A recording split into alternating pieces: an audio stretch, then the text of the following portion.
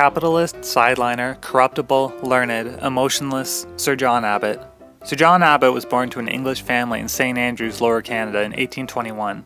He obtained a law degree from McGill University and practiced corporate law in Montreal. As a young man, he signed a document threatening to have Canada annexed by the United States, but he quickly changed his mind. Abbott became involved with national railway projects, at first as a lawyer and then as a director. He also served as MP, then as mayor of Montreal.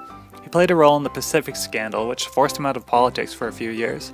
Sir John A. Macdonald appointed Abbott leader of the Senate, where he served from 1887 to 1893. When Macdonald died, Abbott was selected to replace him because he was the least controversial choice.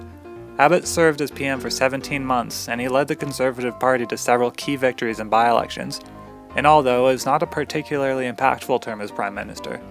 Abbott resigned due to ill health, choosing as his replacement John Thompson, a man who was perhaps better equipped to lead.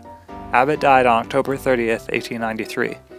Want to learn more? Check out our full-length video on Sir John Abbott here, or click the R to subscribe.